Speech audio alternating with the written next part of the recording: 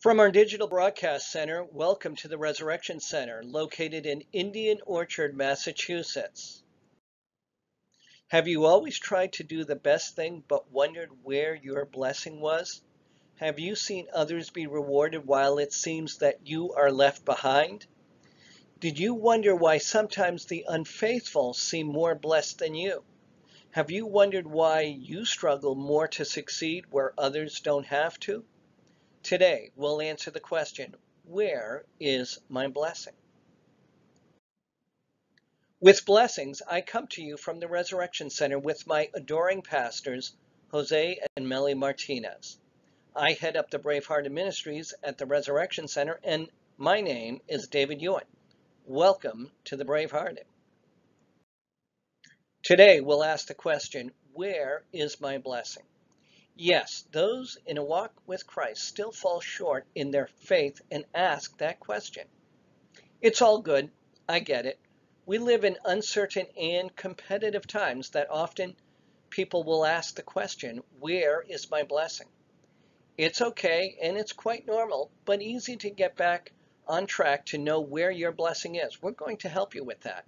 And that's what we're going to do today, put you back on track. It's a common frustration among people when there is the perception that hard work does not pay off. This might be seen as something that's difficult to accept and understand. So this might even be seen, for example, you work hard at your job, but the other person gets the promotion. Or you work hard for that great opportunity while others seem to achieve it with less struggle. You know you are doing the right thing and you ask, where is my blessing? Well, let me tell you, God has given each person a purpose with a plan. And I'm going to read to you Jeremiah 29:11. For I know the plans I have for you, declares the Lord. Plans to prosper you and not to harm you, plans to give you hope and a future. It's one of my favorite scriptures. So that may bring up the question, what is God's plan for us? How do we become ready? What are we to do? What is the best way to the prosperous future? Where is my blessing, you may be asking. So again, God has given each person a purpose. That purpose is a gift. Remember that the purpose God has for you is the gift that you have been given. We have the choice to receive it or deny it. Many people don't know that we have that choice, that we can receive the gift, we can accept it, or we may throw it away, we may deny it. You see, the book of Genesis teaches us that man is given free will and that we have choices that determine our future. We have the free will to make good choices, and we have the free will to make bad choices. God allows that. God has given us free will. So we have the free will to make bad choices as well as good choices. The book of Genesis also tells us of the consequences of the free will to make those bad choices. I'll read Genesis chapter 2, verse 16 through 17. And the Lord God commanded the man, saying, You may surely eat of every tree of the garden, but of the tree of knowledge of good and evil you shall not eat. For in the day that you eat of it, you shall surely die. The death being talked about in Genesis more relates to spiritual death. That type of death gives a feeling of lost in a space of darkness that is hard to escape. You see, there are principles to which we are guided in terms of how we conduct ourselves given that we have free will, so that we may make the right choices. In Galatians chapter 5, verse 13, the scripture reads, You, my brothers and sisters, were called to be free, but do not use your freedom to indulge the flesh. Rather, serve one another humbly in love. It's the principle shown in the book of Galatians that we often forget. Very often, people who seek out their blessing have the perception that they are working hard to achieve the goals they desire. It's important to note that if those goals are not God's goals for you, then you'll be working hard for a long time. Remember, God has plans for you. It's not your plans, it's God's plans. But let's assume you are working on the right thing. Is it the right time? You see, timing is everything. In Ecclesiastes chapter 3, verse 1, the scripture reads, "There is a time for everything and a season for every activity under the heavens." You see, God never promised us that our life on earth would be easy, but He did say there is a time and a season for everything. And with every season, it is a journey. That is what life is, a journey. It's not the destination that is important. It's the journey. Each journey provides an experience. That experience is life. The destination is only the end. You see, Jesus had a destination, and that is what created Christianity. We know we cannot be alone in our challenges. We really aren't. You see, in Philippians chapter 4, verse 13, the scripture reads, "I can do all things through Christ, which strengthens me." And you know, as God has us as children, we are guided to a path of good. In Romans chapter 8, verse 28, the scripture reads, "And we know that all things work together for good to them that love God, to them who are called, who are the called, according to God's purpose." And that's in Romans chapter 8, verse 28. If we do what God has called us to do, then we can have the comfort in knowing that our journey will be strengthened through Christ. If we drift away from the lit path through the darkness, then we will fall into darkness. That is what we must watch out for. The spiritual guidance that a church body provides keeps us on the path of light. Put more focus on your path and worry not about how others perceive you. Stay in the light. There is the old adage, maybe you've heard of it. If you are taken for granted, then you are doing your job. I'll say that again. If you're taken for granted, then you are doing your job. That means you have reached or exceeded expectations in a way that concern or worry is no longer a factor. The removal of concern or worry is where the seed of being taken for granted comes from. You see, in this situation, you're held to a higher expectation. Let me give you an example.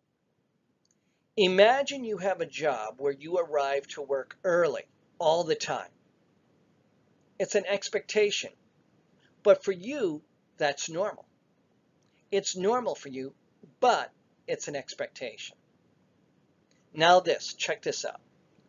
Let's say you have a colleague who arrives late all the time. It's a routine for your colleague. It's normal for your colleague, but it's a routine. Did you see that? I'm talking about expectation and routine. Some routines do not meet expectations. Let's explore this example more. You see, those who do right and meet expectations are held to a higher expectation. They are held to a higher standard. That's true once you aim high. It is expected that you continue to aim high.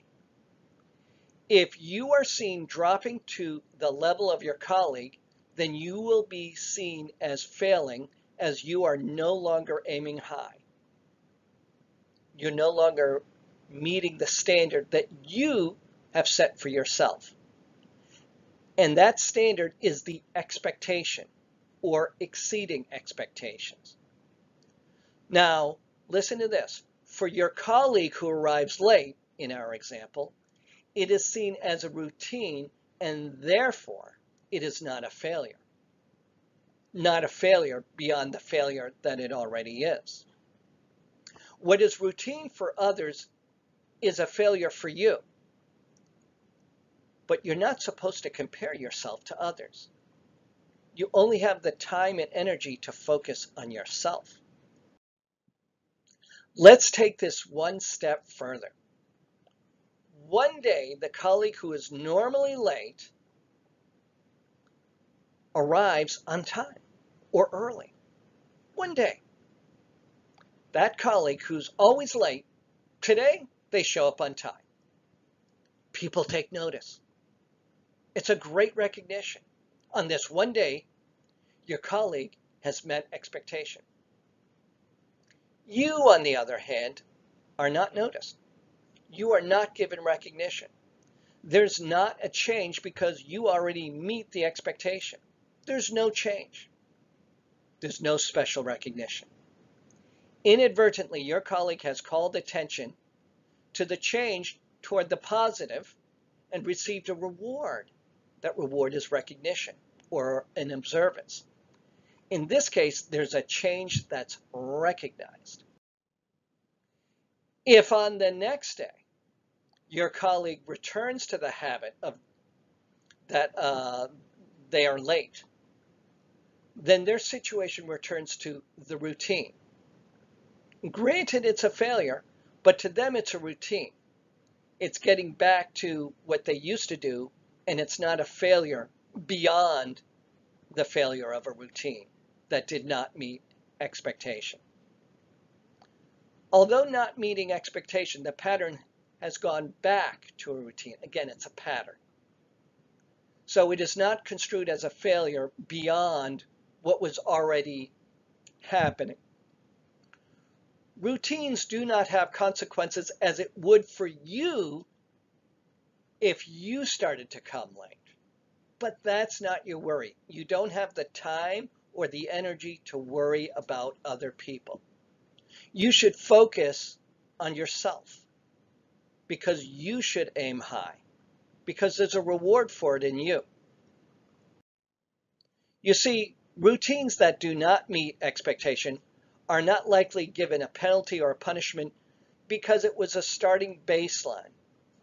I'm using the example of your colleague who comes in late and that's their routine. You see, often people who fail to meet expectation will sit comfortably on their starting baseline as a routine to avoid the requirement of meeting expectation. Think of that. They stick at a routine of not meeting expectation because it gives them the ability to avoid the requirement of meeting expectation. You, on the other hand, have already been given the requirement of meeting the expectation, so you can't fall below that. A routine that is below expectation does not have a reward. Be aware of that. A routine that is below the expectation does not have a reward. As for you, who do not fall to the routine of not meeting expectation, you don't want to fall into that trap. You don't want that. Now, if on the other hand, your colleague stays off that baseline of routine of not meeting expectation and does finally meet expectation or exceeds it, the reward will be given to reinforce meeting that expectation. It's good for them. We should want the best in others. Now, you might see that reward in that reinforcement. You might not see that reward for yourself, but that's because you don't need that reinforcement. See, but in the long run, you're going from where you are to even higher. Your colleague that we're using in this example is struggling to go from their routine of going below, I should say, expectation, and then trying to reach expectation. So they're being incentivized, receiving an incentive to stay at the baseline rather than going beyond it. You have the ability to go beyond it because you're already there. So you've met the expectation, but you did not receive a reward in the same way your colleague has. Keep in mind, in the long run, you will end up receiving the even greater reward. The best rewards are the ones you have to wait for. Again, if you are taken for granted, then you are doing your job. There's no reason to get angry. There's no reason to get jealous. Just remember that waiting is a reward for the best reward. That's the blessing. See, in the end, you will receive even the greater blessing.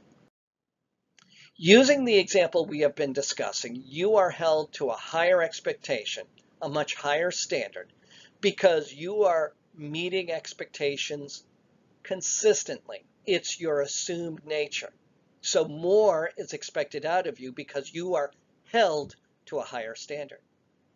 For you to go beyond expectation and be recognized, you have to work even harder than your colleague who can just barely meet expectation. That is where the struggle seems to be. But that is where the greater reward is. Remember that. It's what is built in your character, which shows the kind of worthiness you have. Isn't it better to be worthy? Work hard for that. People who limit themselves to routines below expectations often fall short of the potential that God had for them. We are reminded in the book to look that we are reminded in the book of Luke, I should say, that little is little and that includes the rewards in life. So let me tell you about Luke chapter 16, verse 10. Whoever can be trusted with very little can also be trusted with much. And whoever is dishonest with very little will also be dishonest with much. We are reminded and instructed to keep diligent in our hard work and good effort. We are reminded in 1 Corinthians chapter 4, verse 12 through 13. We work wearily with our own hands to earn a living. We bless those who curse us. We are patient with those who abuse us. We appeal gently when evil things are said about us. Yet, we are treated like the world's garbage, like everybody's trash, right up to the present moment. You see, as Christians, we are part of a beautiful body of Christ. Our hard work doing the right thing is not a waste of time. In 1 Corinthians chapter 15, verse 58, the scripture reads, "Therefore, my dear brothers and sisters, stand firm. Let nothing move you. Always give yourselves fully to the work of the Lord, because you know that your labor in the Lord is not in vain." In the proper time, God's great time, your reward will come true. You'll see it. Patience and self-control is a virtue that has been bestowed upon you as part of the fruits of the Spirit. So don't give up what you are doing that is right. In Galatians chapter 6, verse 9, the scripture reads, "Let us not become weary in doing good, for at the proper time we will reap a harvest if we do not give up." So don't give up. In John chapter 5, verse 16, "But Jesus answered them, My Father has been working until now, and I too am working." You are not alone. Be within the kingdom of the Lord and keep going. From the Bravehearted Ministries, I'm David Ewen, and this is the Resurrection Center.